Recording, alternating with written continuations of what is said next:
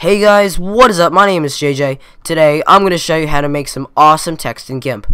So what you want to do is get your text tool and type in anything. Now size it up a bit and change it to the color white.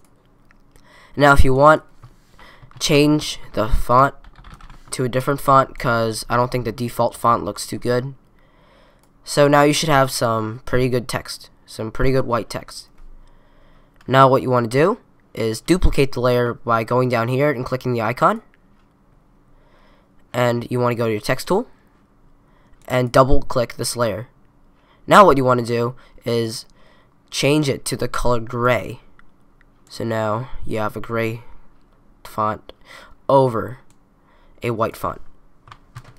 So what you want to do now is get your gray font and move it under your white font. And now what you want to do is move your white font a little bit over the gray font so it has this nice 3D effect. Just like that. So now what you want to do is click on the top text layer, right click on it, and press merge down. So now this is one solid layer. Now you could leave it like this, or you can add some shadows to it. I personally like adding shadows to it because it looks a lot better. So what you want to do is right click on the text layer and click on alpha to selection. Now what you want to do is create a new layer and click on the paint bucket tool and select the color black and click on the text. So now you should only see black text. Now you should go up here to the select tab and click none.